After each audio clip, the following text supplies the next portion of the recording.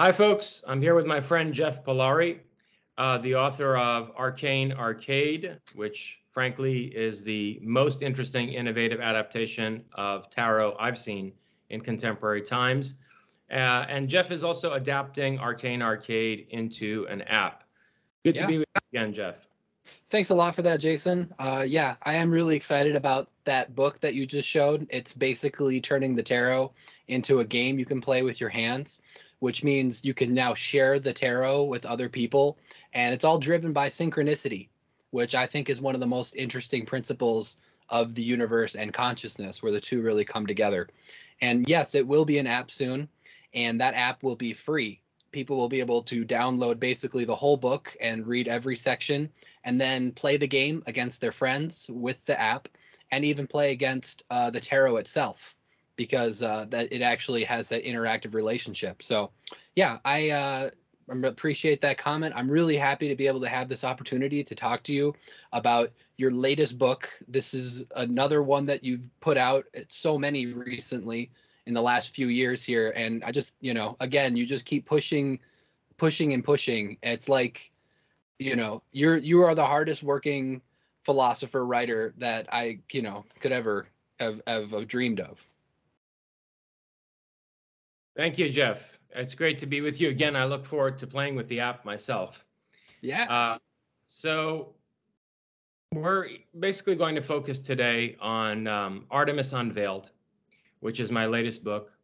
It's what you would call a novella, not quite the length and breadth of a novel, as per Faustian Futurist and Uberman, something in between, basically a story and a novel length work. And nominally, it's a work of science fiction, but of course, it's really philosophy in the form of science fiction.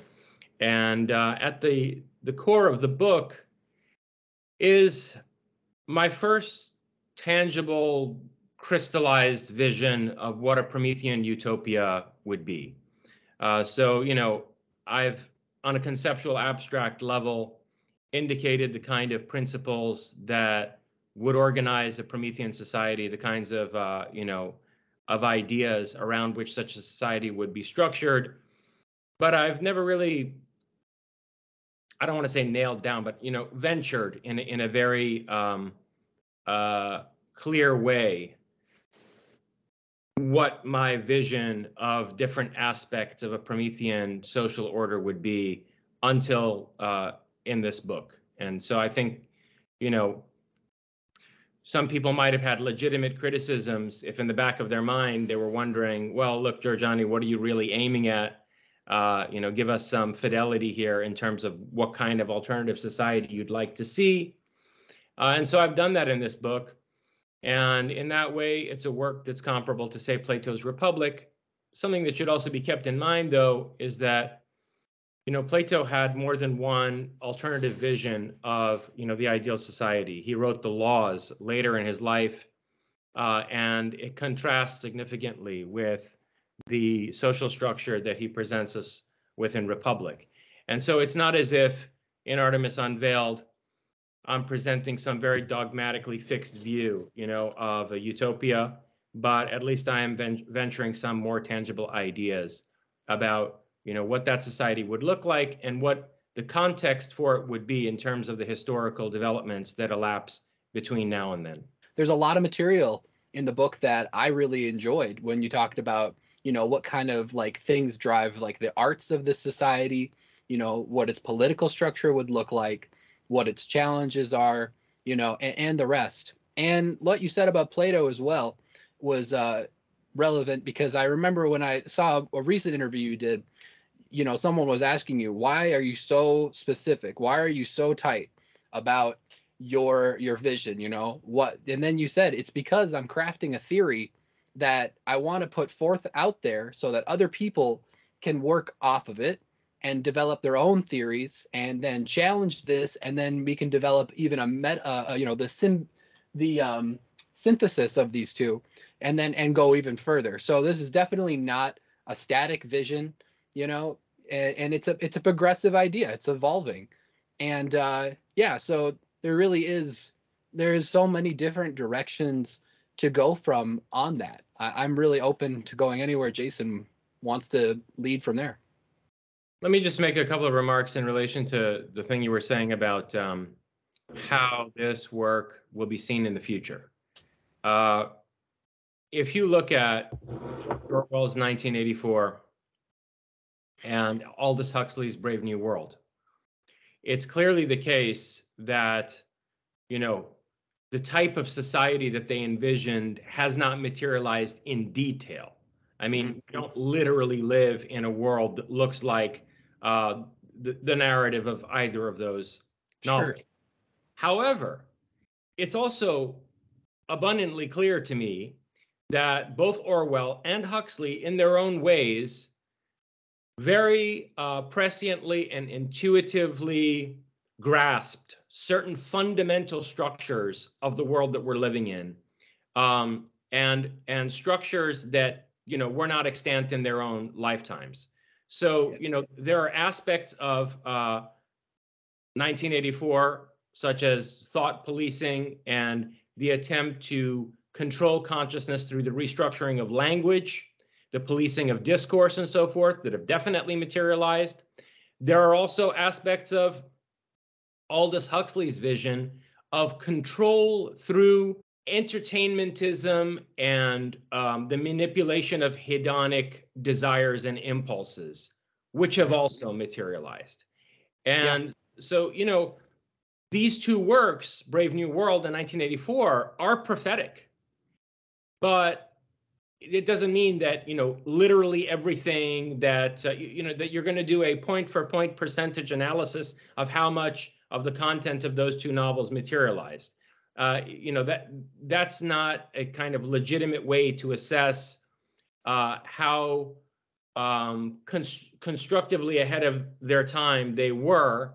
And by constructively ahead of their time, I mean to be able to present a vision that allows for people in the future to become aware of certain potentially oppressive structures of their own society by looking at the narrative of these texts.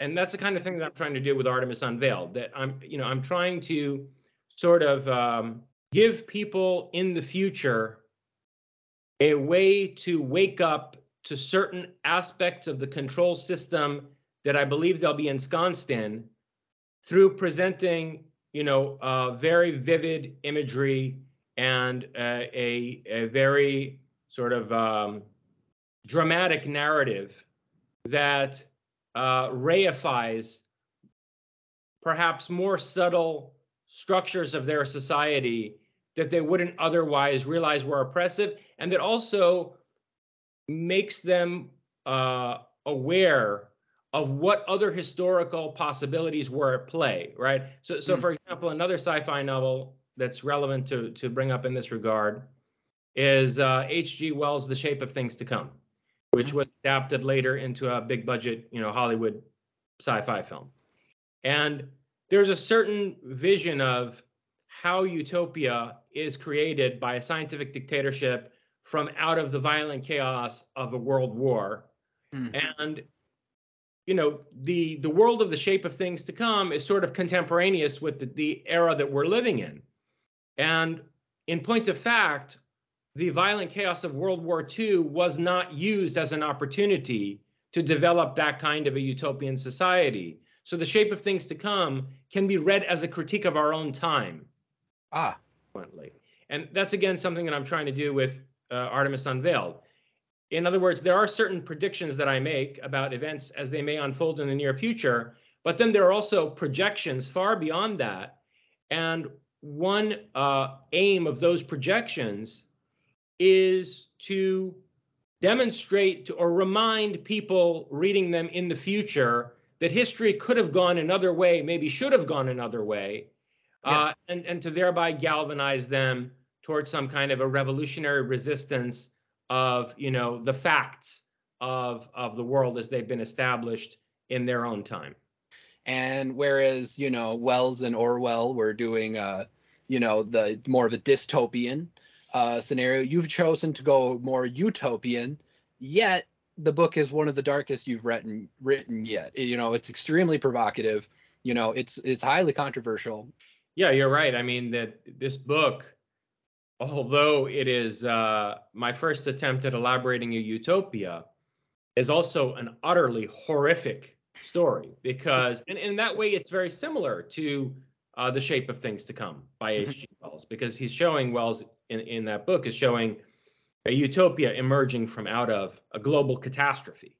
And so I, set up over the course of, let's say, the next 30 years or so, a series of convergent catastrophes, which I've either written about or hinted at in some of my previous writings, a series of convergent catastrophes that ultimately set the stage for the construction of this Promethean utopia. And the context is extremely important. The chapter of this book that actually lays out the Promethean utopia is the fourth out of the book's 5 chapters. And so the buildup to it is very important, because otherwise, people could legitimately say, well, this is an insane vision of society. This would never happen. Well, it wouldn't happen the day after tomorrow. I mean, our world as it is would have to be completely torn apart for this to even be a viable, possible form of socio-political organization. But in fact, I do think that our world is going to be torn apart over the next 30 years in all kinds of ways, from geopolitical events like Third World War and a Second American Civil War, all the way to geophysical events like another Carrington-level solar storm, or a pole shift, both a magnetic and a physical pole shift. So these are, the kinds of events, and the attendant tsunamis that would follow from that and so forth. These are the kinds of events that I depict in the earlier chapters of the book that set the stage for such a radical reorganization of society. Yeah, and that's some heavy reading, and it really could just be any one of those events too that could be big enough to have ramifications everywhere else. And on another level too, in order to achieve that Promethean society, it's almost like it shouldn't have to be that way, It shouldn't have to be that far down the road, like what happened with Nietzsche. Like he had talked about his ideas, and no one read his work. He only sold 300 copies while he was alive. And then who picked up his work afterwards? The Nazis, when his sister sold that collection to them. And then they did, with his philosophy, some awful, terrible, things, but they used it. And at that same way, it's like the people of today could use your message with how you've written it out in previous books without needing to go through so many of those catastrophes. Not to say they're all avoidable at all, but each one of them, each one of them is another opportunity for us to hopefully put the pieces back together in the right way, because that seems to me one of the absolute hardest parts about where we're at right now. We go back to like the progressive mentality of Ahura Mazda, Spenta Mayu, versus Anger Mayu, the constraining mentality, when this duality between the progressive and the constraining, literally giving us the definitions of like wisdom and evil, ultimately. Well, what's more constraining than how concretized society is today? Everything in society is an utter lock and step. And, it's so hard to be past, where they're at today, to be outside of that very tight niche, and the threads are getting tighter and tighter and tighter. And so there does seem to be that need for like some kind of major shift to break that apart.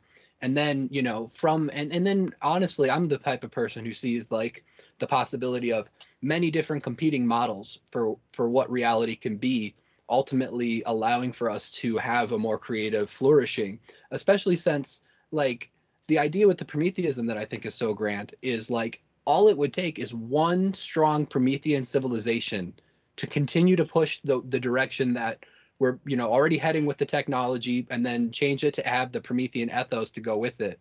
And that would be enough to pretty much like turn back around, and then we'd be able to help the rest of this world society get back on their feet from the troubles that they're facing. Because a lot of these disasters that you're talking about, they wouldn't apply to a civilization so much that's done what you recommended in Promethean Pirate.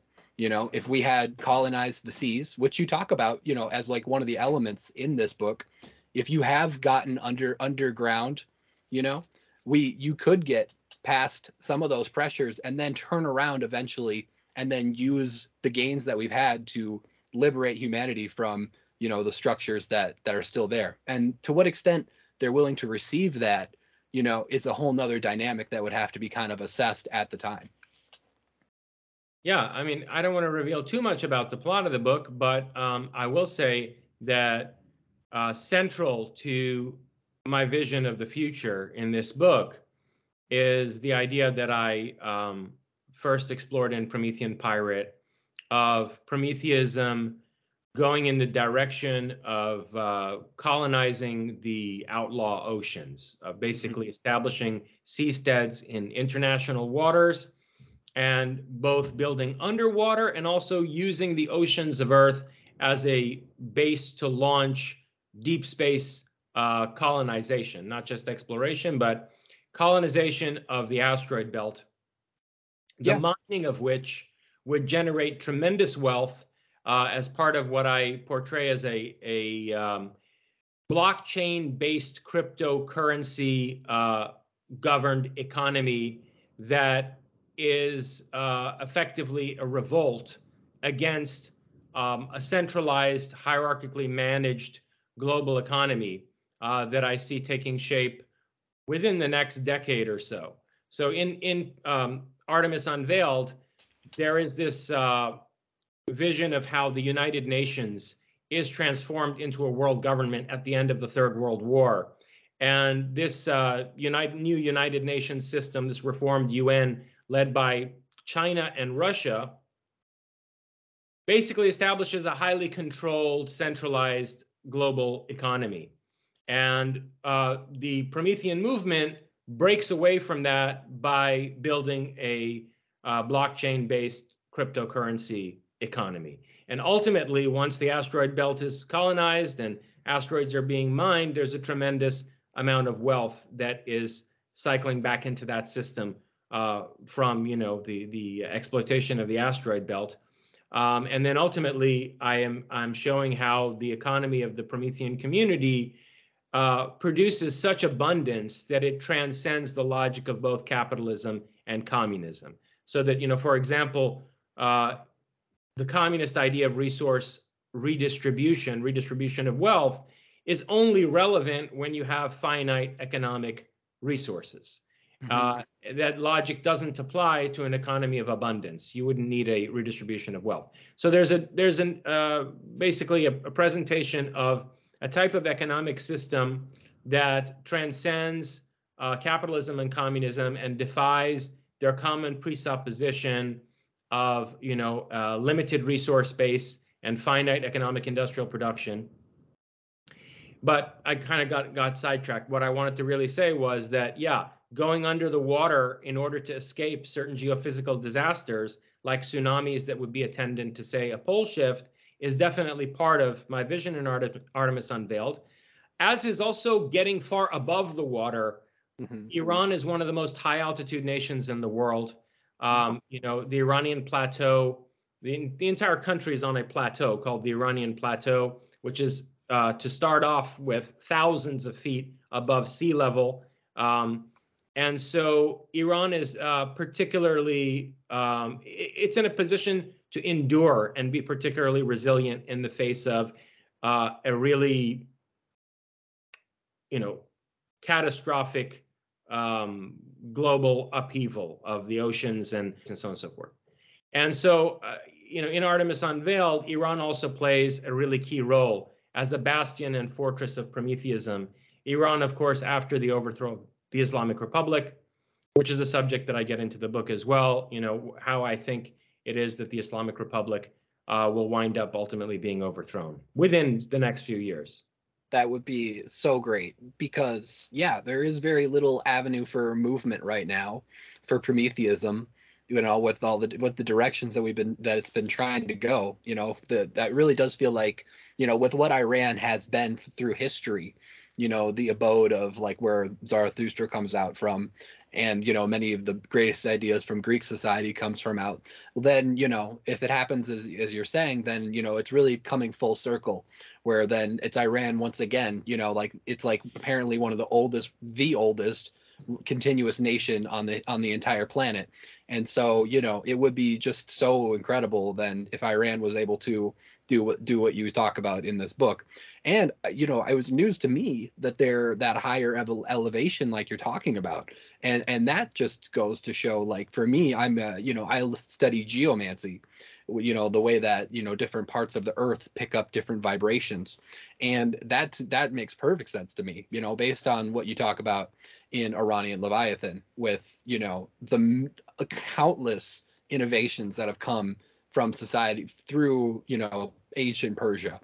And the way that you talk about it with the way you going underwater to then go above, that just reflects that new motto, De Profundis Excelsior, the ultimate from the depths, will rise ever higher. And I think that really, it goes in every which direction with that. And so, like, again, remarkably cohesive in the vision of it. That's what I felt reading this book, was like, this flows just exactly out of what you've written before. It's just like, it's like a crystallization, just like you said. All the chemicals, they were all there, and now they're kind of taking form, they're taking a shape. And the newest part of the book, like you said, is that the definition of that new society. That's where you get some really cool, different glances at the different way things can go. And you talked about, for instance, like being beyond scarcity.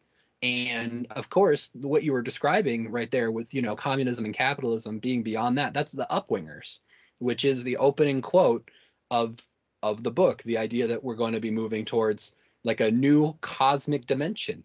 And so, this is where, again, we really need to shake up the narrative that's happening today, because it's so polarized between left and right, when it really should be like, just put yourself 30 years in front now in the future, and what could be happening. And then, let's just move towards that so we can solve these struggles. We can, everyone can have the means to, not be so driven by scarcity.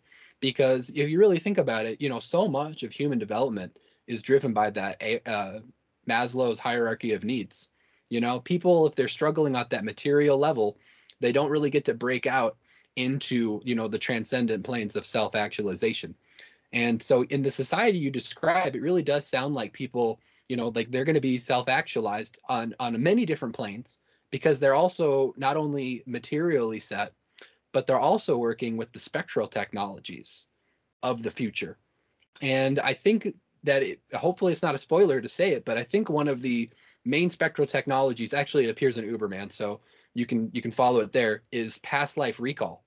And getting really good at past life recall seems to be something that would, if we could get to that technology where it's not just, shrinks with like just trying to make a buck, trying to, take people to a semi-conductive hypnosis, without having proper, feedback systems in place. If you really did like focus on getting that type of technology set up, you could maybe pull off, a real strong revolution in society. Yeah, past life recall is one of the key elements of the educational system that I describe in Artemis Unveiled. There's a lot of this vision of utopia that concerns how the education system is set up. I mean, for what should be obvious reasons, but I'll get into it in a little bit more depth and detail.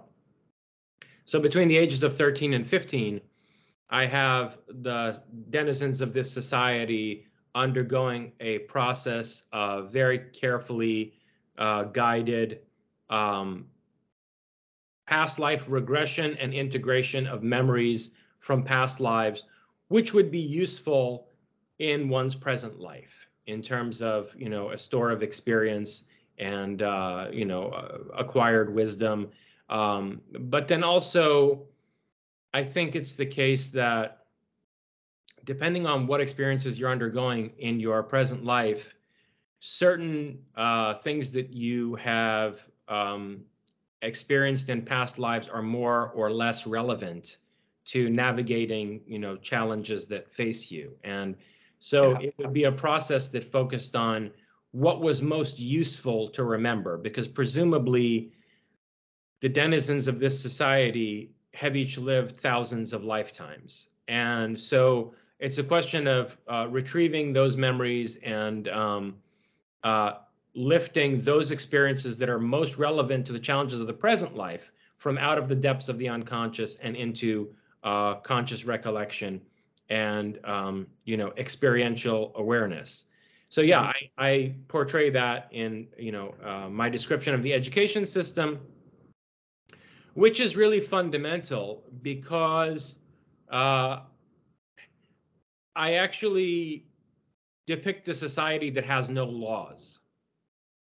And so in lieu of laws and a punitive justice system, this entire society is organized around the cultivation of ethos. In other words, character building.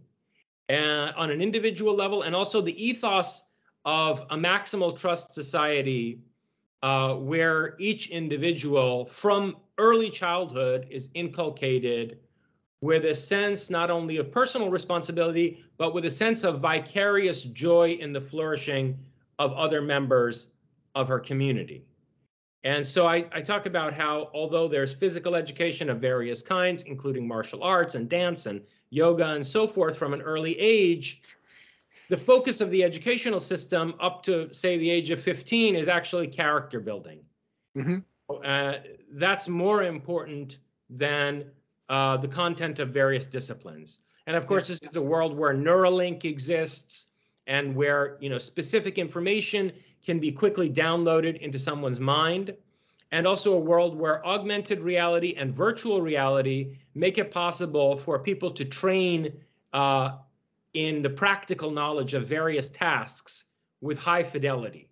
So it's a lot easier to learn, not just information, but to learn skills.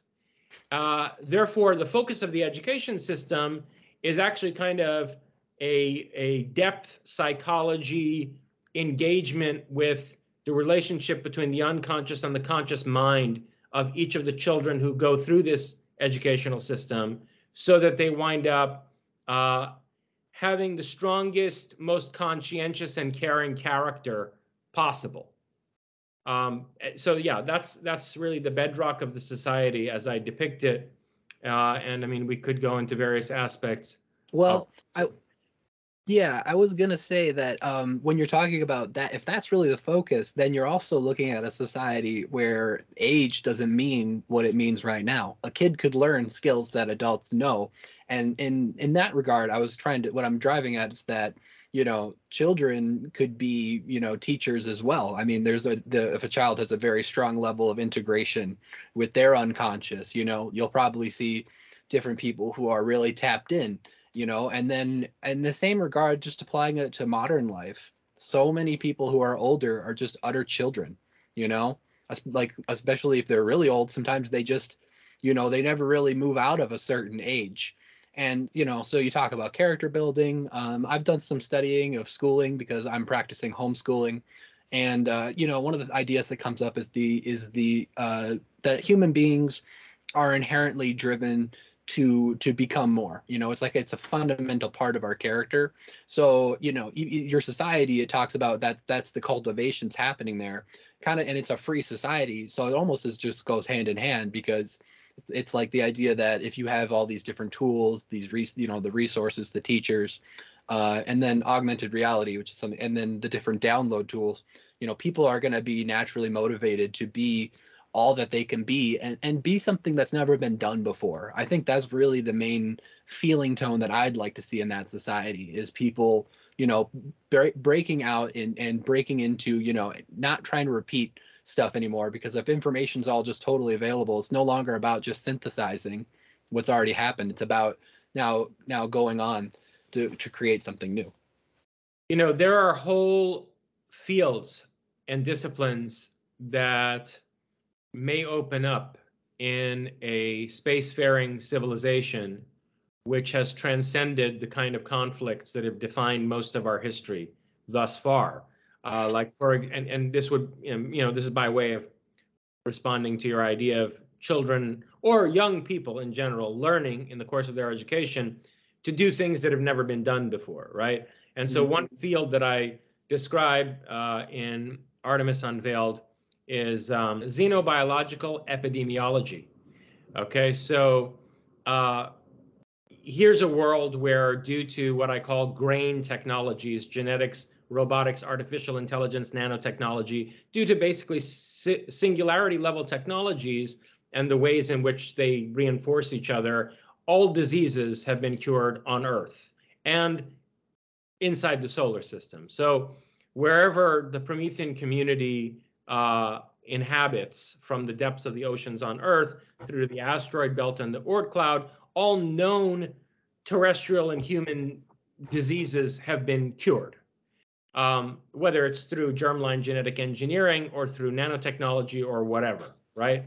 Mm-hmm. But as we're expanding out into the frontier of deep space and engaging with alien life forms, even alien life forms that, let's say, we might encounter in the oceans underneath the ice of Europa, there will be alien diseases that we encounter that may affect human beings in as catastrophic ways as any disease we've had to grapple with throughout the course of history, and contagions that might come back to the Earth and, unleash who knows what kind of pandemonium in the entire ecological system of the planet.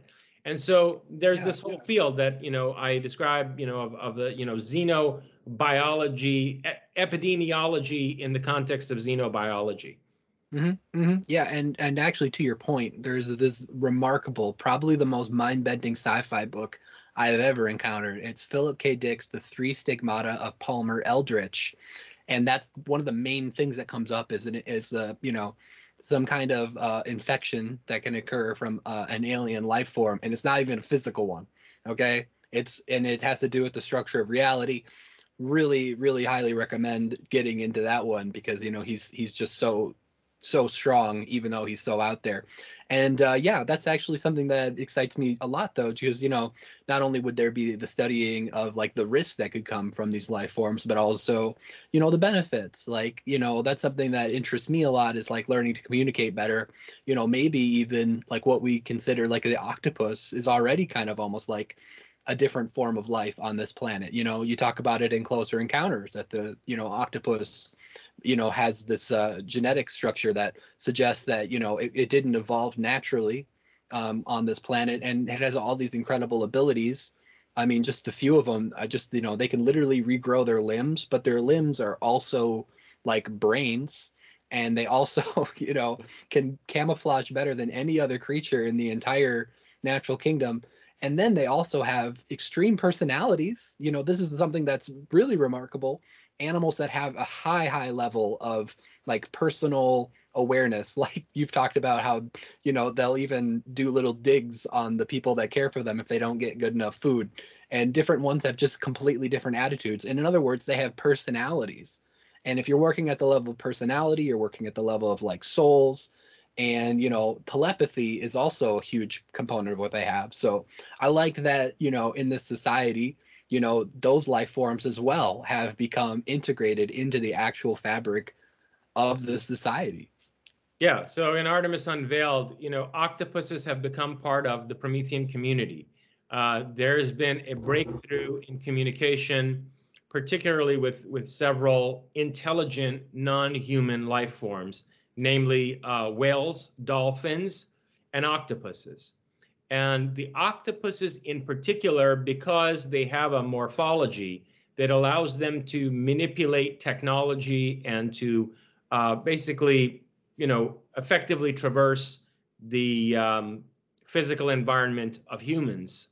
Mm-hmm. The octopuses in particular have been really deeply integrated into the structure of the Promethean society. Their tremendous telepathic ability, which has been tested, by the way, and I discussed this in Closer Encounters, their telepathic ability and their precognitive predictive power is used as a consultative tool in planning by the Promethean community. So by breaking through to be able to communicate with octopuses, we gain then another source of precognitive projection to help for all kinds of planning and disaster avoidance and so on and so forth. And I have this imagery of actually octopuses sitting in councils together with various Promethean planners and And that's why we don't eat the octopuses, okay? I remember learning about this in Closer Encounters, about how intelligent octopuses are. And it was at that moment I said, I'm not going to eat any more octopus, no more calamari. And I heard a voice say, Jeff, like right there in my ear. Like it was like, whoa, you know? Yeah. Well, I And make a joke in the book in Artemis Unveiled about how we don't eat octopuses anymore. They eat with us. And so they're sitting in restaurants, basically like eating their own stuff in pools, stone pools and so forth, together with humans. And in any case, and by the way, just after I finished writing Artemis Unveiled, I found out that the current breakthroughs in artificial intelligence, the current rapid advancements in artificial intelligence technology have led to a breakthrough in decoding whale clicks, whale language. yes. Because basically what they've done, long story short, is, and this it really boggles the mind, the artificial intelligence programs have managed to create sort of galactic maps of every way that a word can be used in multiple human languages. And they take these maps of all the ways that words could be used together in any number of human languages, and they basically superimpose them on one another.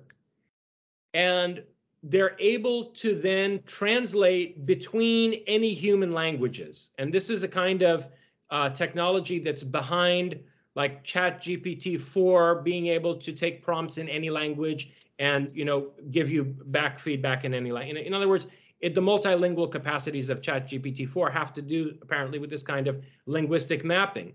And the tremendous diversity of human language that this can handle, from the Indo-European languages, which have a certain structure, all the way to Chinese, which has a completely alien grammatical structure. The amount of diversity in the morphology of languages that this kind of artificial intelligence can map is such that when you put whale song or whale clicks into the same program, it identifies a pattern and can start to figure out what the words are and in what sequence they're being used. In other words, words, by which I mean units of meaning, sort of. And so this is happening right now. And they're thinking that within the next few years, this might actually lead to a decoding of whale language. And again, I found that out, shortly after having finished Artemis Unveiled, where I predicted, in fact, this breakthrough does take place in the future. Yeah, and a lot of your works kind of have that compelling reaching through time effect. And this whole idea of the whales being able to, like, the way that it overlays like the language, these large language predictive models, when you're telling me about this, what has to come to mind is the Tower of Babel. The idea that we were already trying to create, like a Promethean civilization that would, ascend to the heaven. And then the gods just scattered us and then caused us to be confused with different tongues. And then we'd be babbling. We'd be all confused. And so that's where this Tower of Babel comes from. So, this type of technology then that is able to, create this huge language, like this intergalactic mapping of language, almost seems to me like it's almost like the kind of a harbinger of the apocalypse there, where, we're right where we were back in the Bible ages when we were, pushing the envelope. And then, again, the catastrophism that occurs from that is obviously a huge subject in your book as well. And then I just wanted to say one last thing is I really hope that we don't translate like Moby Dick into whale language. Let's not put that back at them. No, just kidding. But really, I do find that a very Promethean novel. And again, I personally find that whales are, extremely impressive creatures. They have 4 hemispheres of brains. And I wouldn't doubt that that we could actually open up a true avenue for communication. And then actually last thought is that one reason why octopuses would actually be probably really good at predicting the future. This is something I learned, again, I was reading this book from, I believe it's like Ray Naylor, called The Mountain in the Sea. And it's a study of like the way that octopus's neural framework works with communication, affects AI, and also discusses like different types of warfare technology that are totally relevant to your whole works. But, their thing is that they don't have like a linear neural framework. Like our brains were built up from like the reptilian to the mammalian to the human to the superhuman, I would argue. And that, that just inherently poses us to be in a Promethean, forward thinking mindset. But the octopus has like a ring shaped brain, and then each arm is spanning out in different directions. So, with that kind of thing, maybe, what they're not just predicting the future, they're sensing the many realities that could be happening all at once. And then, that maybe they just get like a stronger feel in one arm, and then that one arm is the one that becomes more realistic, and that would reflect like their hunting abilities and such. And in Closer Encounters, I used the octopus in order to present a kind of microcosm of a super intelligent super organism that had reached back in time from the future in order to open up further evolutionary possibilities for humanity. That was one of the main parts of my thesis in Closer Encounters, and I come back to it in this book in a science fictional form, where basically, as you were suggesting before, we're in another Tower of Babel moment where singularity level technologies are affording us the capacity to determine our own destiny in the face of these archontic controllers, these devas or Olympian gods or Elohim or whatever you want to call them, the Anunnaki of old, who play a key role in this book. Our singularity level technologies are giving us the capacity to, if not achieve parity with them, at least have a fighting chance against them. And so at the crux of this novel is the struggle of the Promethean community to resist a controlled demolition of advanced industrial society that is being fomented by these archons or devas. And so, they're using the engineering of convergent catastrophes to beat us back into, if not a pre-industrial civilization, at least, a very debilitated, backwards, neo-agrarian, quasi-feudal system. And the Promethean community is breaking away from that and resisting it. And it is being supported in that struggle by this superorganism, which in a way thinks more like an octopus than like a human being. Yeah. So an organism that I ultimately refer to as the Prometheon or the Aeon of Promethea. And so, yeah, that's, at the core of the whole narrative in Artemis Unveiled. Yeah, it is. That whole concept really brings it like the full circle with the way that organism that operates like an octopus. And, the octopuses, like I said, they can literally regenerate a tentacle, in that process. So that's kind of the creepy thing. Like, I definitely feel the pull of that super organism as a helper, but at the same time, we can't expect it to do it for us, and then I guess the idea about the archons comes up, and then what they do to create these disasters, to then that send everyone into this neo-agrarian society. I think you talk about it too in the Artemis book. That's actually, that difference could be used by the Prometheans to, share these different technologies with the people who want to have a better life. I have actually, moved off to the country based on the kind of teachings that were put out by one of these, archontic beings. I moved out and I thought I was going to make like paradise on earth homesteading. And I'll tell you, it is a nightmare when it comes to like the mosquitoes that I have out here. It is just absolutely hell. It's like biblical levels of mosquitoes, to the point where there's no chill whatsoever. All those dreams are in the ashes just because of that one factor. And then on top of that, you're just working mercilessly on some stuff. I'm sure that I'll feel a lot better when I get the greenery really coming along, but I am just slaving away on this.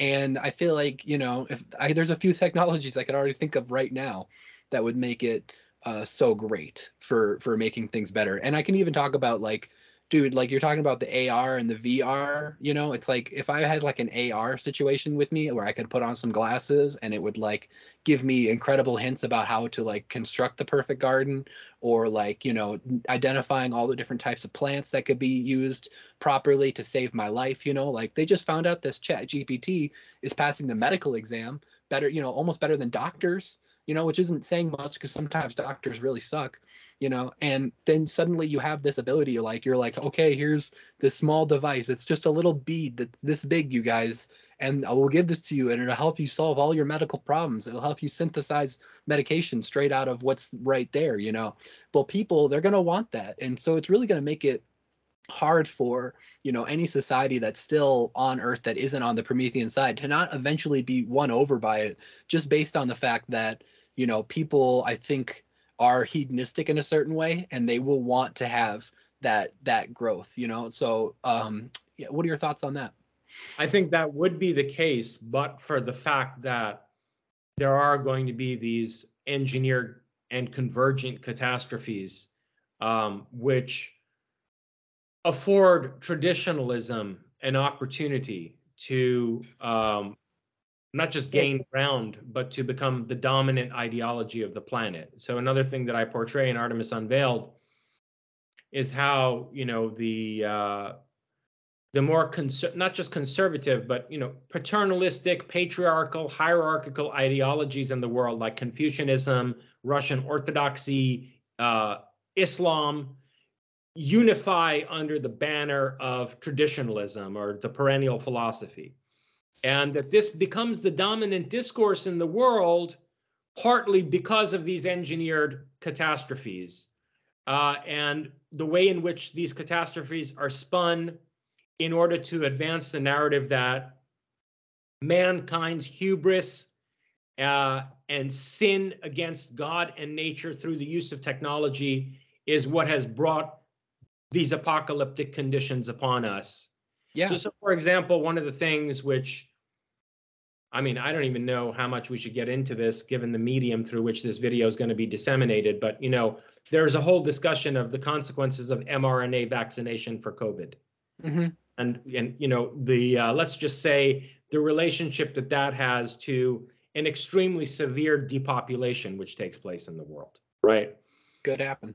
And so, I think that there are going to be engineered catastrophes that are spun in a Luddite direction in order to, reinforce a Luddite discourse and prop up traditionalism.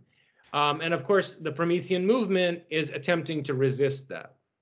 Yeah, and I think that is a key part of your whole philosophy, where you are thinking 3 steps ahead, because people think, for instance, I was resistant to the whole way that science has been imploded.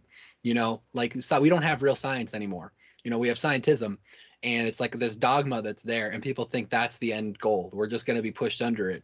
Well, maybe they're actually just going to throw science under the bus one day, and they're just going to say one big "I told you so." And then, because we haven't had an open, fair discourse about these things, because we're being so censored, then that's how it'll go. And these different, groups will come out and say, "I told you so," but at the same time, these people, they're not doing anything to change it. And that's the problem too. It's like you've said before, this Prometheism is really the one movement that's really future oriented. And these other groups are, they're oriented towards life after death, or they're cyclical, or they're degraded and nihilistic or something, materialism, just like straight materialism. And so, yeah, that's they aren't going to be the ones that are helping to drive the direction better, and they're being led in a certain way. And so, it's actually, it'll be on them if they're not, if that happens. And I wanted to say too, that this idea of the perennial philosophy, I think it's really key that we break that apart, because I just think that, you've done it in Lovers of Sophia and throughout your works, the idea that, wisdom isn't this static reoccurring thing. Wisdom is literally progressive mentality. It's, what's wise today isn't what was wise long ago. And we live in a completely different world than what we lived in long ago. And that's why the shape of the soul of humanity is the butterfly. Literally this idea of the transformational being is what we are. So no system that we've ever had before is going to suit what's going on right now here today. And people, they want to go to this perennial philosophy because of a kind of collectivism where it's like everyone wants to, join in together and hold hands and say everyone's right, no one's wrong. We all are in this together. All of our revealed traditions are just saying the same thing in different ways. We all share one Lord. Okay, it's, you know, one, we're all whatever you want to call the Lord. You know, you don't even get to have the spirituality. They have to have the word like Lord, you know, shoved in there because it's a slave mindset. People don't want the freedom that comes from, you know, what they this is what I'm trying to drive at. People want that perennial philosophy because it allows them to check out. It allows them to check out from what's really going on here today. And what's really going on here today is a spiritual warfare. You know, there's an actual battle that's going on. And people, they don't want to be accountable to that war. They don't want to not feel like, you know, that their reality is completely, you know, is safe just at like the ultimate spiritual level, you know. And I think that's like one of the main reasons why we're really struggling with it today is, like Carl Jung said, people's main problem in life, what's their number one vice? He didn't say it was like sex or lust. He said it was laziness. People, they're lazy and they don't want to have to buckle down and deal with the uncertainty and be different, you know, because that's what it is when you're outside that veil. You don't have the ability to just kind of fit in. You know, you have to be dealing with this kind of chaos all the time. And yeah, and so last thing was that with that kind of mindset, you know, I do feel like if you wanted to talk at all about like what happens with like the future military organization of your society, I found that was like a really important counterpoint towards what you're talking about with like the liberated aspect of society, because there is that other side of it where, you know, all order, you know, there has been breaking free, except for in one regard, which is the chain of command. Yeah, so a number of points there. First of all, I mean, I've argued in other philosophical texts of mine that the perennial philosophy, which is at the core of traditionalism, you know, left-oriented people tend to like to use the term perennial philosophy. More right-oriented people tend to like to use the term tradition, primordial tradition, whatever. It's the same thing. And what you're going to see is a convergence, believe it or not, between far right-wing people right of conservatism, and left-wing kind of Luddite hippie types. That is the convergence which is already taking place, which you're going to see over the next couple of decades. And I've argued in other philosophical works that the ontology and theology that's at the core of this perennialism is it is mutually exclusive of free will and human self-determination. Any conception of an infinite and eternal God, of an omniscient or omnipotent being, whether you want to call it Allah or whether you want to call it Brahman, and of the human being as a microcosm of that macrocosm, the logical structure of such a postulation does not leave room for human free will, individual autonomy, and agency, let alone for creativity. Right, human creativity.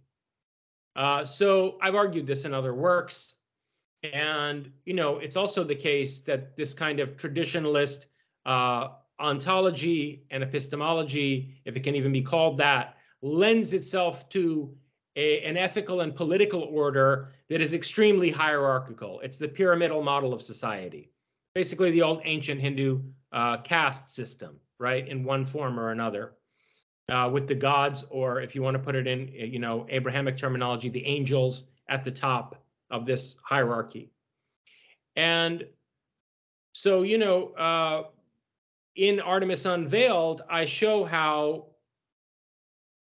the United Nations is actually perverted into an institution that reaffirms the most regressive traditions in the world, in the guise of the right of a people to democratic decision making, meaning majority rule, in the guise of unqualified freedom of religion, meaning you're free to be a Muslim and to practice Islam, and in the guise of the protection of cultures, the right of cultural preservation.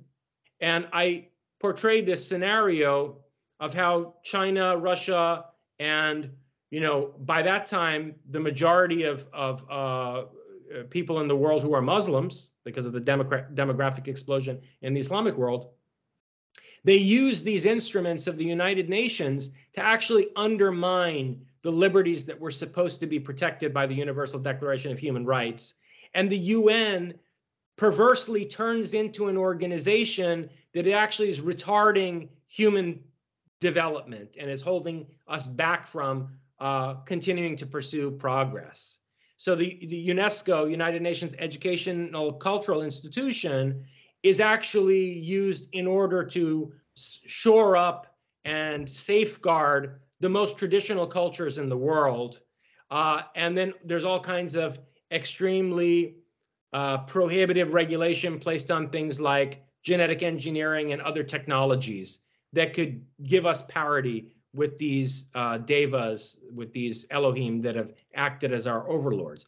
So, and before anyone thinks that I'm crazy for suggesting that China or Russia, these non-Western rising powers, these these countries at the top of the BRICS nations that are rising, would ever be leading the UN, well, I lay out a scenario where that's plausible, where toward the end of the Third World War, France actually leaves NATO, betrays the rest of the Western world, and makes a separate peace with Russia and China, and France convinces the Chinese and the Russians and the Muslims to use the United Nations as the instrument for their dominance of the world, that they should legitimate their hegemony through the extant organizational structure of the UN, with France, of course, remaining a key part of that. And so, so the UN becomes this repressive institution for the institutionalization of traditionalism in the world. And basically, the whole brunt of the Promethean movement is to resist that kind of regression. Yeah. So then we still are going to get to that point about the military structure of the future society, but just in regard to some of the stuff. I'm come back to that now. So the point you were making is a deeper one that has to do with the desire for a sense of abiding peace and stability, right? I mean, Islam means surrender. Islam means submission or surrender. And it means submission or surrender in the sense of like, you better surrender to us or we'll cut your head off. But it also means it in a more profound sense of your personal surrender of your will to the one, to God, right? To the omnipotent. And what that gives a person is a sense of abiding stability, where you're not ultimately responsible for anything. You can divest yourself of responsibility by recognizing that everything is the will of God, right? And hoping for God's grace somehow.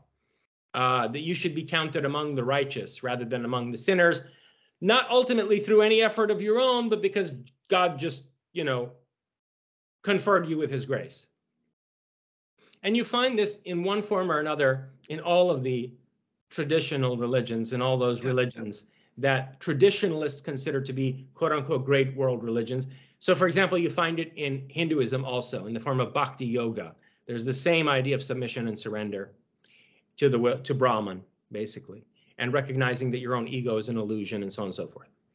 And that worldview is fundamentally at odds with a worldview that embraces struggle and conflict as central to the cosmos, which is the worldview of Prometheism, and a worldview that ultimately goes back in our written history to Zarathustra, but also to Heraclitus of Ephesus. And Heraclitus of Ephesus took refuge in the temple of Artemis for the later years of his life. And he vouchsafed his writings, which we now have only in fragments, to the priestesses of the temple of Artemis. And it's not an accident that he did that. It isn't just because he was living in Ephesus and the largest temple in Ephesus was the temple of Artemis, one of the wonders of the ancient world. It's also because Artemis, which originally in Iranian, Arta Amesha, she was the goddess of the Sarmatians, who the Greeks called the Amazons. Arta Amesha means immortal truth.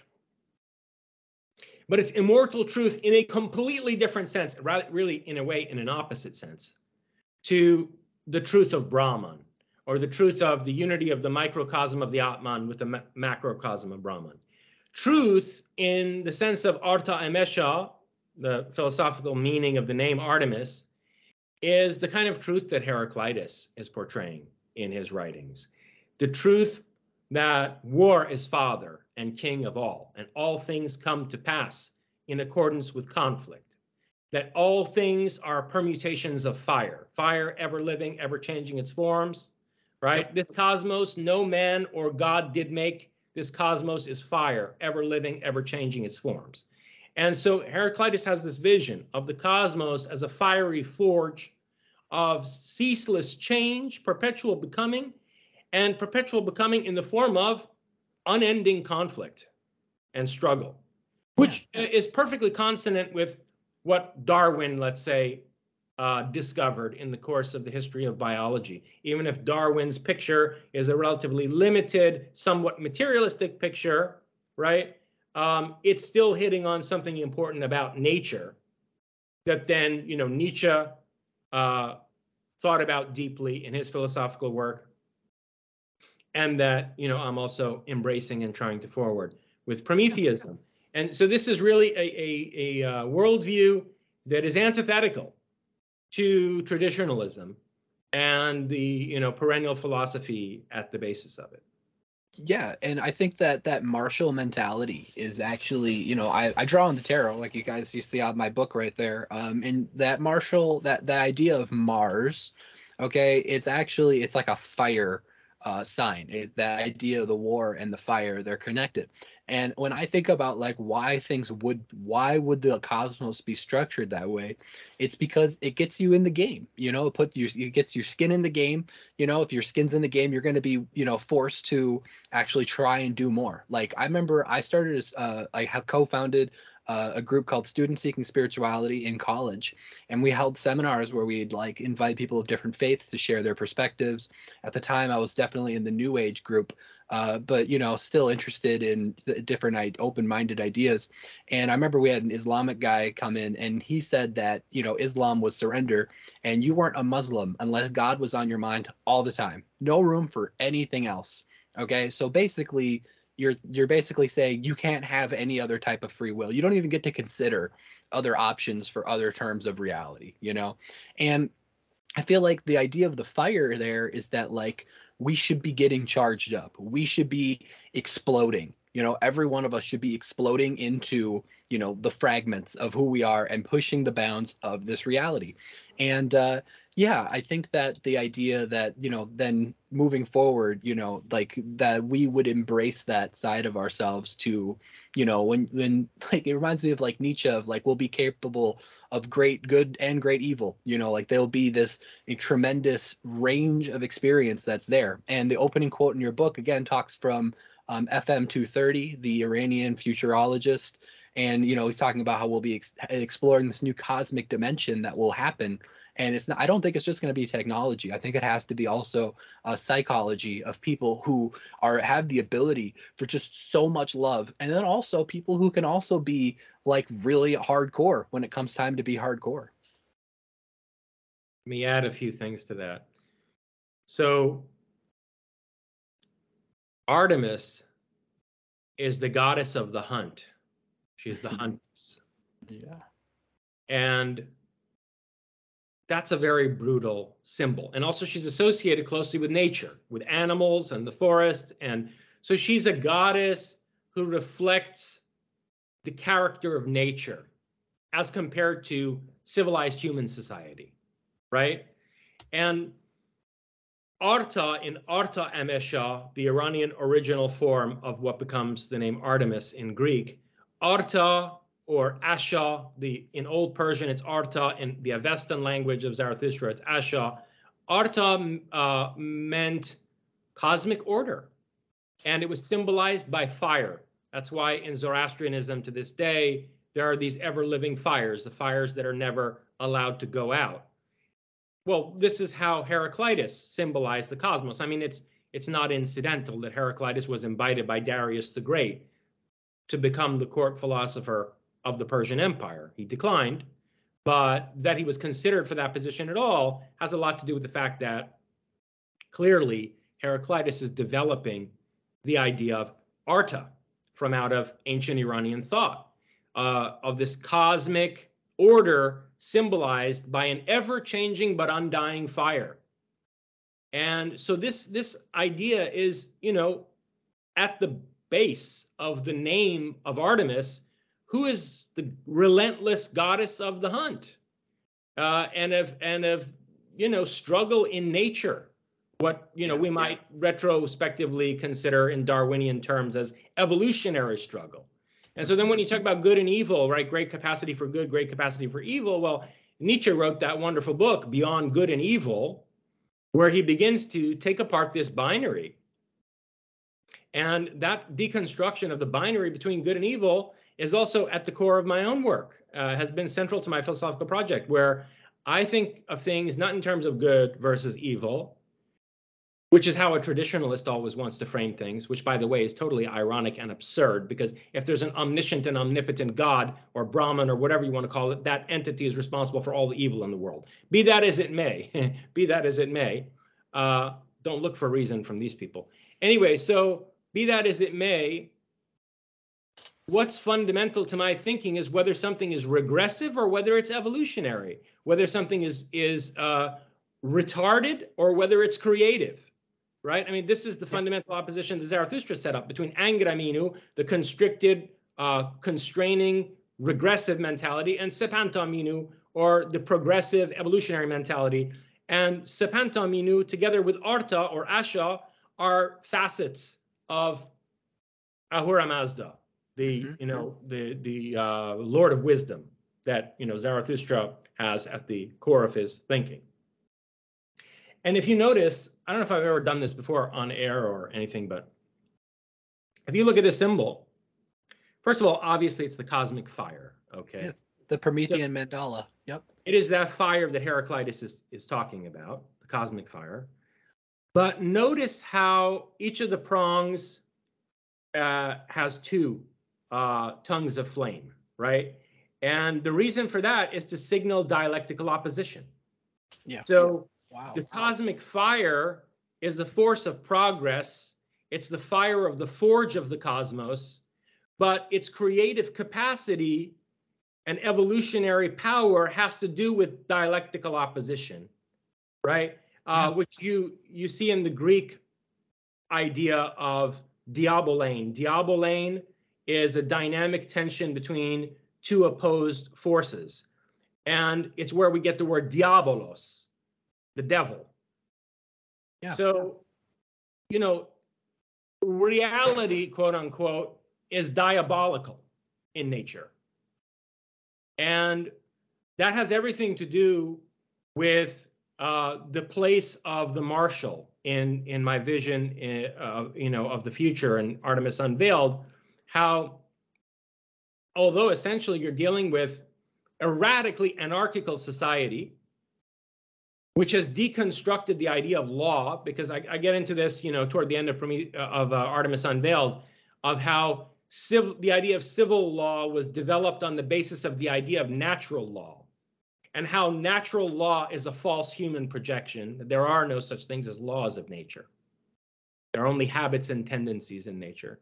In any case, although there's been a deconstruction both of scientific natural law and of the civil law that was modeled on it, and we're dealing essentially with a radically anarchic society, there is still, as you said earlier, a chain of command.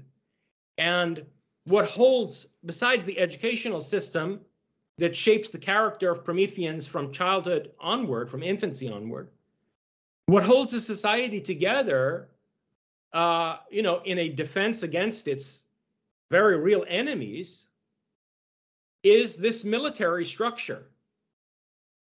And so there's a kind of total mobilization of the society, which isn't to say everyone serves in the military, but everyone is capable of doing so in that society. And there is an effective tactical chain of command, which always exists. And so rather than a president or a prime minister or a monarch at the head of the society, the person at any moment ultimately responsible for strategic decision-making, especially in a state of emergency, is the admiral of the Promethean Navy.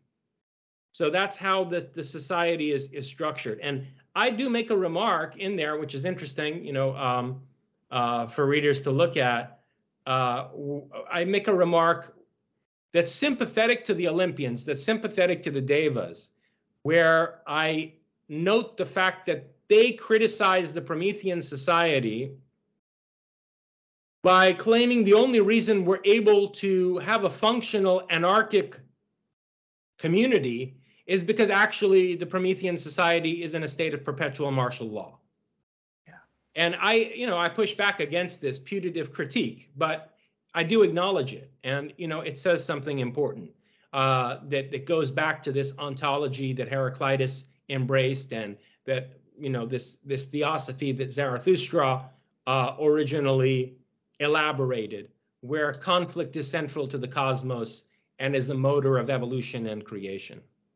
Yeah, and I think that, that type of thing is actually kind of like a burden to have to go through that. I mean, if you're in a society where everything's totally, like free at this point, you can go any direction you want. You could go into deep space, deep cyberspace, explore animals and stuff. The people who are going to be actually going to, put themselves at risk, it's a sacrifice at that point to have to be there. But I'm sure that there'll be people who will want to do that because, as you were saying earlier, well, when currency is gone, money is gone, all that we'll have is like our reputation, so it'll be like the Star Trek in that regard, where the people join because they understand there's a level of prestige that's involved. And you have an admiral that's in the book, and that's Admiral Hyrcanus, isn't it?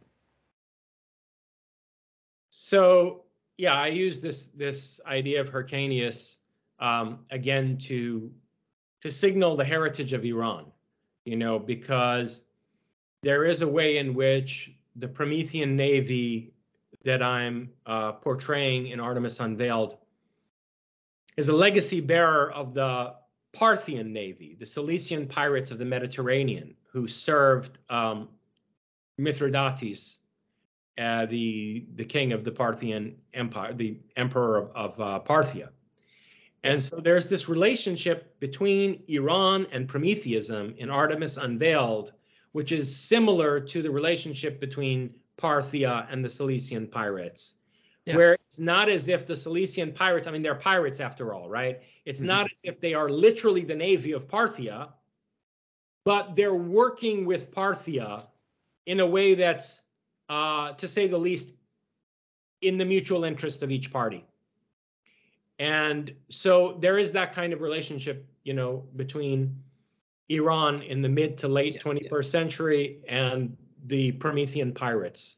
And again, it goes back to what you write in Iranian Leviathan, which it talks about, from that section on Hafez, where, the true spiritual archetype of Persia is this spiritual brigand, this kind of like mafioso, like spiritual gangster, someone who like shuns, like society so that they can be, with the true religion, which would be love, being able to do whatever that you feel, inspired to do, in that sense of that definition of love.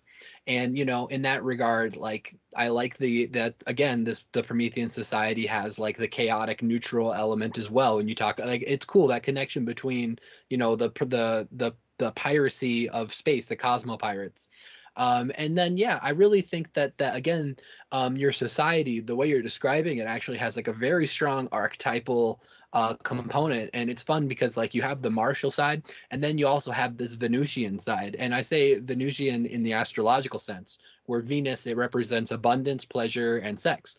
And so, you have like the male and the female, joining one another and being like they support one another. And I would have to guess that there would probably be a very strong level of integration between these forces too. Like, because your work is all about this spectral revolution, you're breaking the binaries apart. Then you would probably not see like a strong divergence. Like there wouldn't just be like a cast of like warriors and everyone else is doing their own thing. It'd probably be a very heavily integrated like martial arts society. And especially because if we really want to be free, I think that we're probably going to be pushing people, like I think that people's boundaries are going to need to be tested and because that's where strength will come from. It'll come from the forge. It'll come from the fire. And you're right to point to it as a kind of Venusian energy. And you definitely see that in Artemis Unveiled, as much as there's a vision of a militaristic society that is intent on defending the principles around which its community is organized, it's also a society of free love, a society that's polyamorous, a society where there's been a kind of further sexual revolution that has everything to do with the spectral revolution, and the relationship between the spectral revolution and the technological singularity. Because, for example, in a world where, I'm going to give you a couple of examples of, what I mean by this. In a world where there's past life regression hypnosis as a standard part of the educational system, people will remember having lived, as many lifetimes as members of the opposite sex, as they remember lifetimes in which they had the same sexual embodiment. I mean, you see this in the research of Dr. Ian Stevenson, who did, several decades of work at the University of Virginia studying spontaneous past life recall of young children all around the world. And you see that there are many, many cases of the behavior of a young person, being impacted by their at least subconscious identification with the sex of their previous incarnation. Mm-hmm. And so, in a society where past life recall of high fidelity becomes a common experience, you would probably have a more fluid sense of gender identity. And then there are going to be singularity level technologies, from gene editing to nanotechnology, that allow for a more fluid transformation of biological morphology in terms of people's sex. Yeah, and so I think that the spectral transhumanism of that society will also express itself to some extent in the form of a spectral transsexuality, and that although probably, male-female biological morphology will remain the core structure of that society, there certainly will be sexes other than male or female, or some kind of a transcendence of that binary, not just on a spiritual level, but as embodied through singularity level technologies. So those are two ways, both in terms of past life recall and in terms of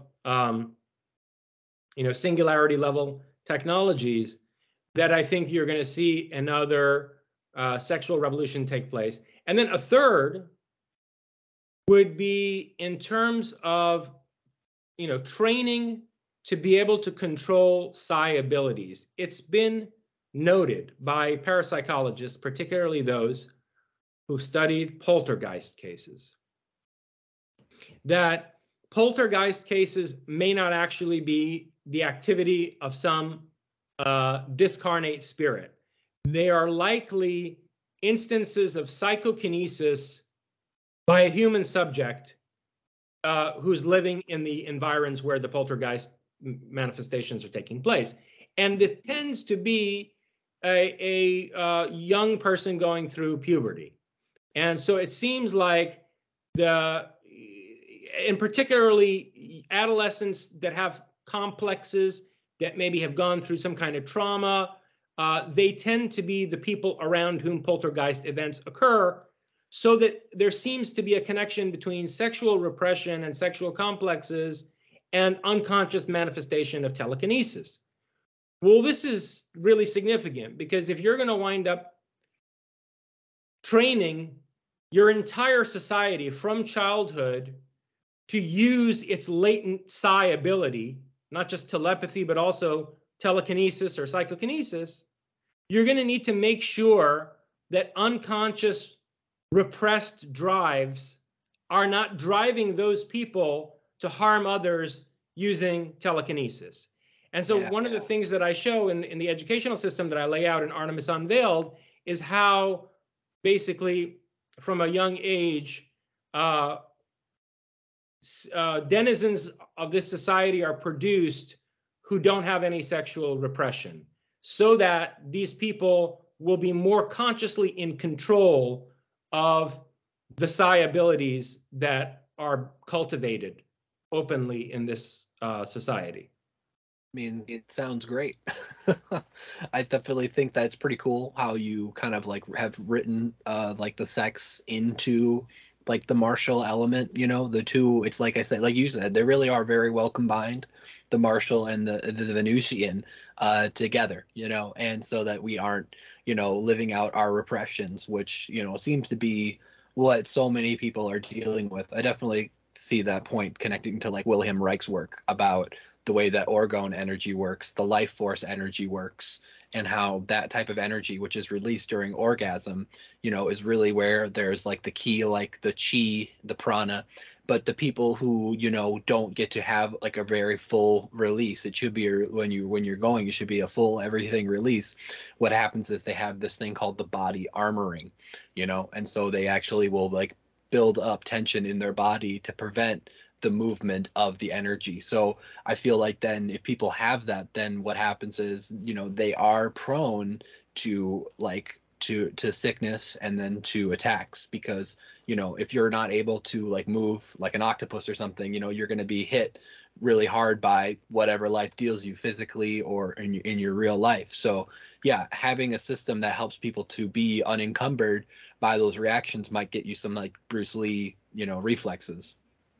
Yeah, I mean, this is not on my part an entirely original idea. I mean, this was explored as early as the 1950s film Forbidden Planet, you know, which talked about the monsters from the id. It's a very colorful portrayal. The relationship between sexual repression and dangerous psychokinetic manifestations. Yeah, you know, and that's something I want to go on to next, which was I do know that in the book you talk about war against time itself. I wondered if you could kind of like elaborate on that, because that concept was like I heard that and I was like, I agree, and I want to know more. So, you know, as I've discussed in previous in previous interviews and as I've written in previous books, I think that time travel technology is not only feasible, it's been invented, and that manipulation of space-time is part of the way in which we've been manipulated and controlled by these overlords, who I, you know, alternatively refer to as devas or Elohim or Olympians, that really we're in a fifth dimensional war with these people who consider themselves gods. And so, you know, war against time itself, well, it's a war against being ensconced by a timeline that's been determined by these overlords, right? So there's this image of Kronos in Greek mythology. Remember that Prometheus was originally a Titan, and Prometheus turned on the other Titans to help bring Zeus to power, only then to realize that Zeus is also a tyrannical dictator, right? And Prometheus defies the Olympians as well. But originally, Prometheus is a Titan, and the Titans are ruled by Kronos, the Lord of Time. And then so Prometheus first is a figure that is opposing the Lord of Time. Before he's opposing Zeus, he's opposing the Lord of Time. And I've drawn a number of parallels between the image of Prometheus and the image of Mithra in the ancient Iranian religion. And Mithra overpowers the Lord of Time, which in ancient Iranian is referred to as Zorvan. Yeah. Zorvan is Kronos, essentially. And so when I talk about a war against time in Artemis Unveiled, it's about a war against Kronos. Yeah. There's a very different conception of time, which you see in Heraclitus, which is that of the aeon. The aeon is living time, dynamic time, rewritable time, revisable time, space-time as a dynamic flux of becoming, okay? Kronos is static time. Kronos is the mythological figure that ultimately symbolizes fate and the way in which the human being is ensconced in a predetermined matrix of possibilities, right? Which cannot be altered and which are encompassed by the mind of this god Kronos or Zorvan or whatever. Right. And these Olympians or devas, they in a way they are attempting to identify themselves as the agents of the will of this Lord of Time. They subscribe to this idea of the microcosm and the macrocosm, and they see themselves as sort of the medium through which cosmic time is being actualized, right, in the illusory dimension of change that we humans experience. So they this whole idea of lived experience as Maya or illusion, and of reality, capital R, as timeless and ever perfect. This is part of the ideology of these gods. War against time is a war against that conception of time. Right. Makes sense. Definitely. Thanks for clarifying that. That's really cool.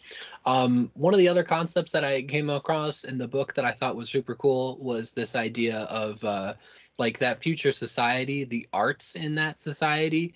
They also differ very significantly from the Olympians, because in that society, they have started to like reintegrate like nature in a really amazing way.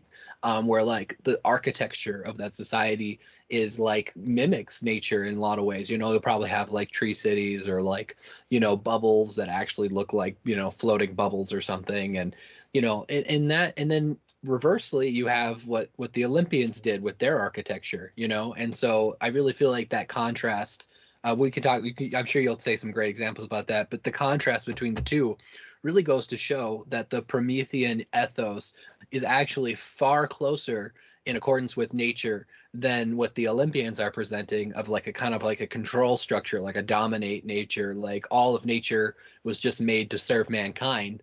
Whereas, the Promethean mindset is that, we're here with nature, and nature does stuff that we can't comprehend, or that is beyond us in some ways, like the octopus. We're not just the only people here who have a significant story that's unfolding. Yeah, it comes back to how you conceive of the relationship between technology and nature. So as I understand it, and as I've tried to lay it out in my philosophical writings, technology is natural.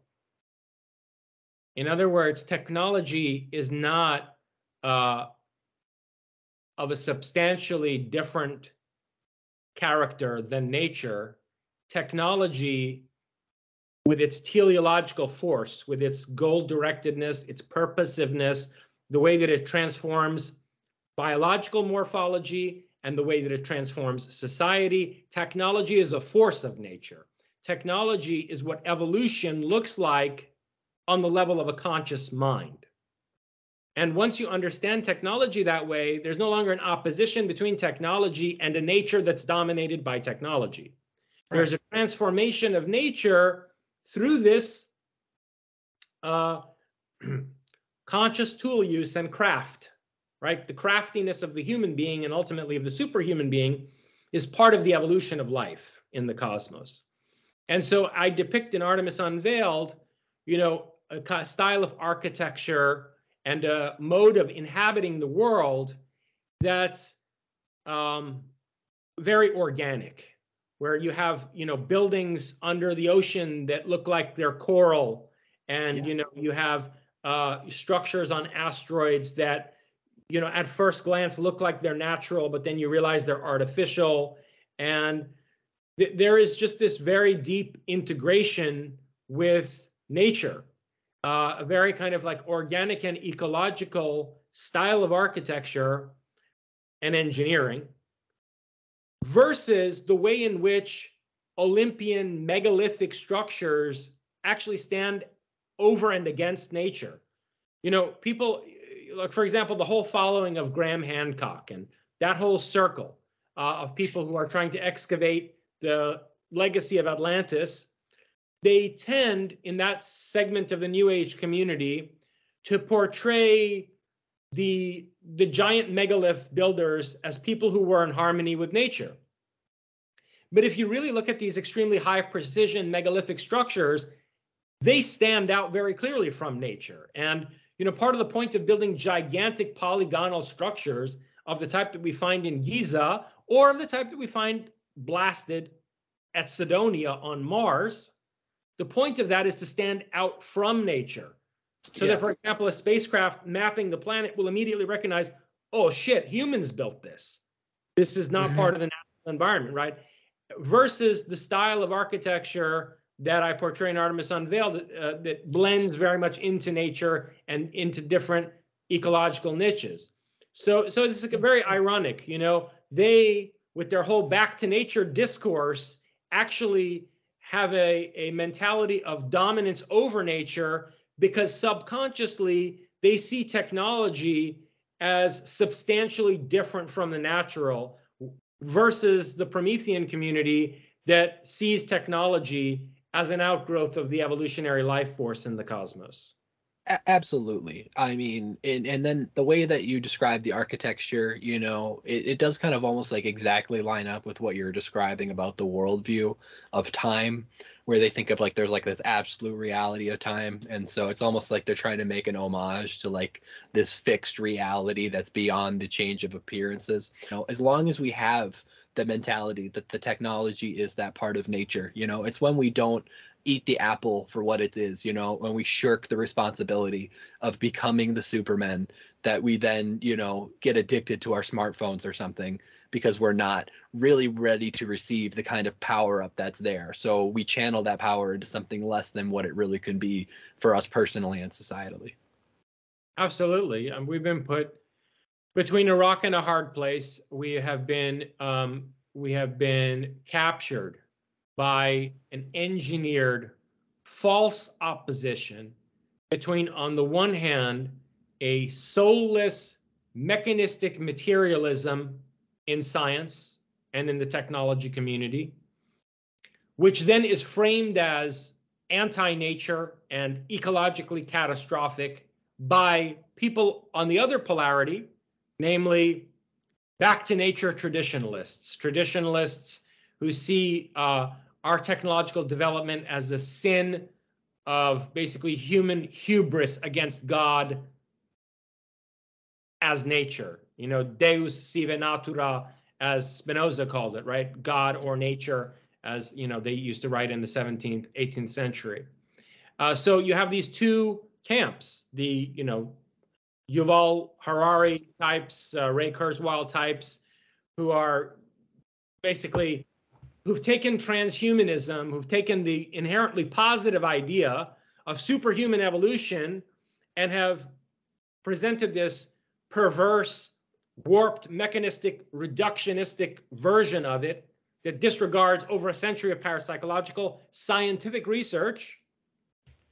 And this camp and the threat that it poses both to the ecology of the planet and to the autonomy of the human individual, right, in terms of engineering some kind of hive-minded Borg cybernetic species from out of humanity, the danger that it poses is being used dialectically to catalyze a traditionalist reaction that's Luddite, that's, quote unquote, back to nature, in the sense of nature being opposed categorically to technology, or technology being categorically opposed to nature, right? And so this false dialectic has been engineered, and I've written about how and why that's the case, going all the way back to Descartes and how he was an agent of the Holy Inquisition. We are in a trap. Yeah. And, we're in a vice that's crushing us from two directions.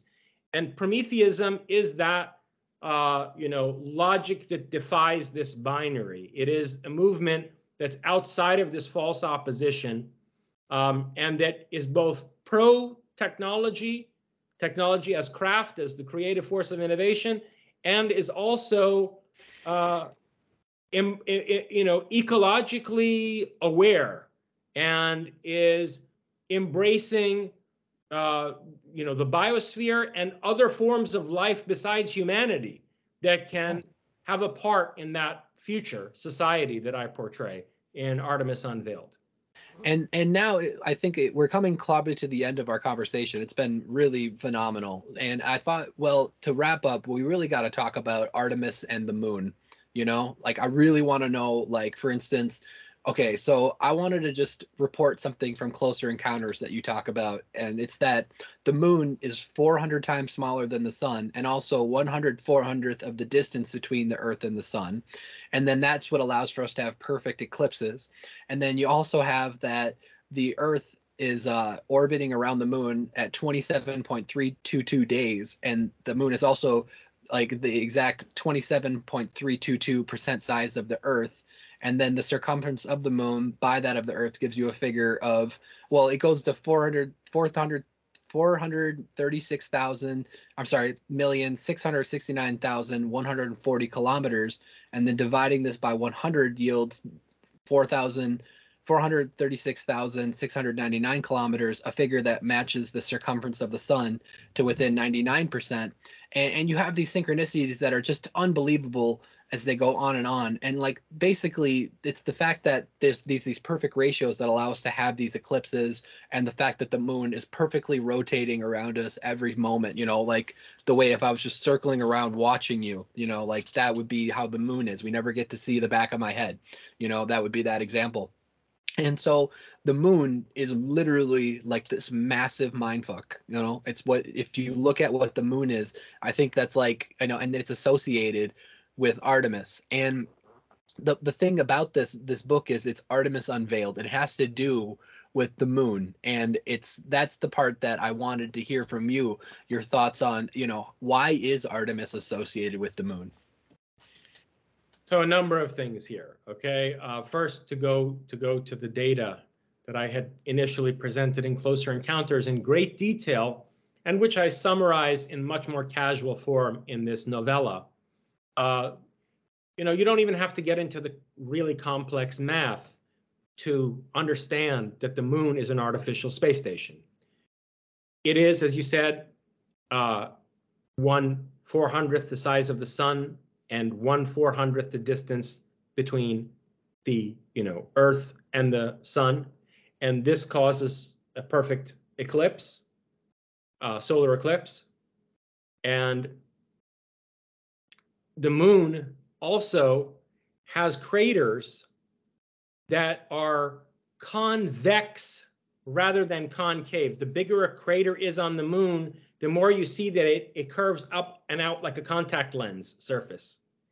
And none of these craters are deeper than a certain depth. In other words, all of the craters on the moon, no matter how wide they are relatively shallow, and there's a certain depth which they never exceed, which seems to suggest that upon impact, any of these meteorites or asteroids or whatever which are causing these craters are coming up against a hard shell. And the ejecta is revealing the convex surface of this shell, which shouldn't be the case. I mean, if an object hits very hard and it's a very large object, it should cause a really deep crater on the surface, a crater that's proportionally as deep as it is wide. And you never see that on the moon, okay? Furthermore, during the Apollo missions, NASA twice confirmed that the moon rings as if it's hollow. Acoustic signatures from an impact reveal a relatively hollow object. And that shouldn't be the case. And Carl Sagan himself actually commented on this, that it's terrifying because, well, it suggests that that's an artificial object. Even that skeptic, huh? Yeah. Yeah. By the way, he knew things. There are some ninny skeptics like Neil deGrasse Tyson and so on and so forth. Carl Sagan wasn't one of those. He was on the inside, but that's a whole other story. There are things he said here and there about UFOs and about psi and so on and so forth that showed that he actually knew a lot more privately than he was saying publicly, and he was playing some kind of a complex game. But be that as it may, so the moon is an artificial space station. Yeah. And in Artemis Unveiled, I talk about how the Promethean community ultimately attacks this space station. It's the opening scene of the book. the destruction of the lunar regolith and the revelation of the smooth spherical surface of this metallic satellite, this gigantic metallic satellite. And it's after the Prometheans take over the artificial space station from the Nordics, from these Olympian gods, quote unquote, that it's renamed Artemis Station. And it becomes an important part of the Promethean civilization, this, Artemis Station hovering over the Earth. Its relation to the goddess Artemis is that the lunar crescent in particular is associated with the bow of the huntress, right? So it's a symbol of the hunt. And, in some of the darkest parts of this novella, I get into how the Nordics, the Devas, are hunting and poaching humans from the moon. They are hunting souls. They have a psychotronic technology that's capable of grabbing human souls in the transition between death and rebirth and manipulating these souls from the moon. This is an idea that you see in a lot of ancient myths, the association of the moon with death, and that you see, oddly enough, in the work of Gurdjieff, who talks about the moon as eating certain souls after death, or eating a certain part of the human soul after death.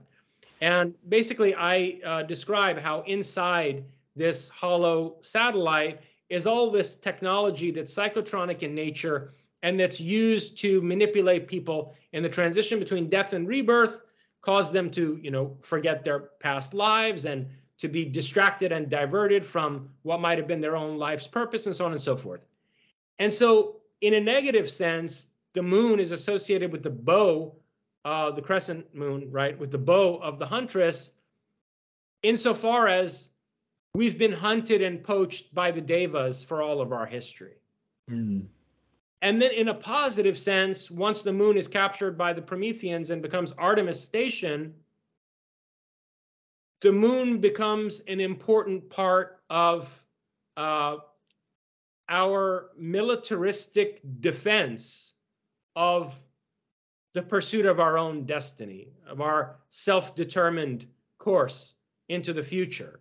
So again, like this armed space station is associated with struggle in nature, right?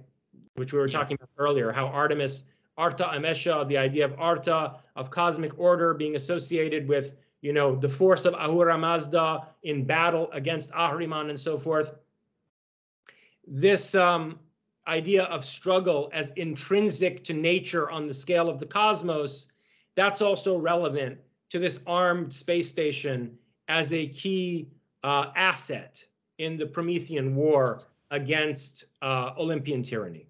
Yeah, that's brilliant. And I almost feel like the idea of like the Artemis veiled, before she's unveiled, she's veiled, represents like what you were saying earlier about how there is like this idea of there being a natural law. Like we veil the truth of the ever-changing fire. We put that veil over it because it's too intense for us. Or maybe, it's almost been shielded from us at a certain level because we weren't ready for it.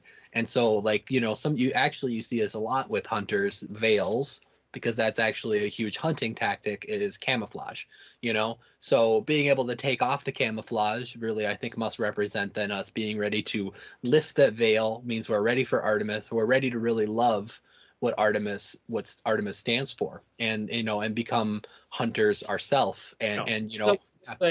There's a literal and a metaphorical level to this where, and this is another important point that I want to make about how this book is structured. On a literal level, Artemis Unveiled is, the regolith being blown off the surface of this space station so that, the truth of what the moon is unveiled. But metaphorically, as I point out in the novella, this apocalyptic event of people witnessing the regolith being blown off the moon is an epitome of all kinds of other horrific disclosures which take place over the next several decades. I basically show how the Anglo-American deep state is destroyed in the course of the Third World War.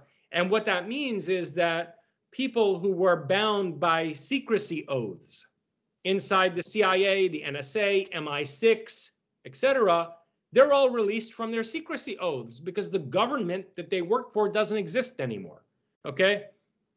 So after the Third World War and the Second American Civil War, which leads to the disintegration of the United States, you have all these secrets emerge from out of the deep state. You know, the truth about the JFK assassination, the truth about 9/11, and so forth. Revelations which themselves are devastating. And so this is, again, Artemis, Arta Emesha, immortal truth, as a killer. Unbearable truths, like arrows being shot by the crescent bow of the moon, arrows being shot down to the earth, shattering truths that the human community has to deal with, and that collectively become another catastrophe in their own right. So that's another level of, you know, the meaning of the title of the book, Artemis Unveiled.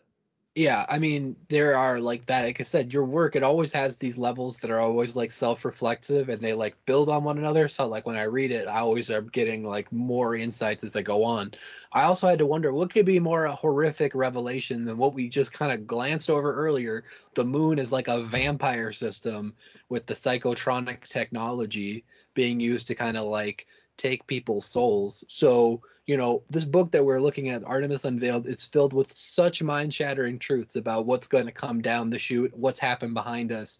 You know, there's really no stability in that regard, that even if you're doing a homestead thing like I'm doing and you're doing the prepping and stuff, you're still going to be vulnerable if you're not considering that, like, at that moment, you know, of death, you're still going to be having to be there with just your wits, basically, to kind of like assess the challenges that are going on.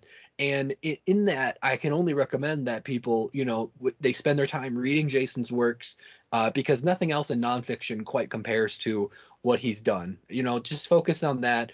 But then, you know, that Promethean mandala he shows with his coffee cup, that right there, yeah, it really taps you into this idea of our success, of our ability to get through this, because, you know, you'll need something to kind of focus on when you do cross that veil at any time, whether it's tomorrow or whether it's, you know, 30 years from now when the devastations happen. So I really encourage everyone to, you know, focus and send their energies towards this idea of Prometheism as the Titan that defied the gods and gave us the ability to become even more than gods, you know? Yeah, as a closing remark, in response to the earlier things that you said there regarding the moon and thinking that you're going to somehow protect yourself by carving out a homestead somewhere in isolated wilderness. And by the way, this is exactly what's going to happen. I describe it in the book.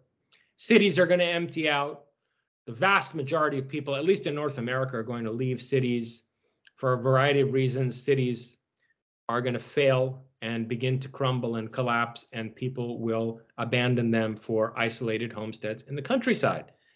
But there's certainly not going to be any fighting chance against the Olympians from that type of lifestyle. And No. so, you know, I depict this breakaway Promethean civilization that rejects that kind of retreat into nature, which I think we're being prodded into by these devas. And ultimately, you know, this book is structured around the idea that we need to take the moon. We need to take the moon. Short of that, we need to put ourselves in a position where we're the ones in control of what the moon has meant throughout human history. And, you know, this goes back to something that I think almost nobody picked up on from Prometheus and Atlas. You know, Prometheus and Atlas, the opening quote of that book is from Gaius Caligula Caesar.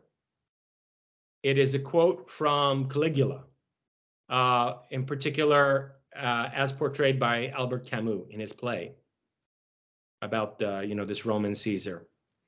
And it's about making the impossible possible and how that's the one real revolution in the world, the revolution to make the impossible possible. But if you actually go and read Camus' Caligula, you see that, at least as Camus has portrayed him, Caligula, this lunatic Roman emperor, is obsessed with capturing the moon.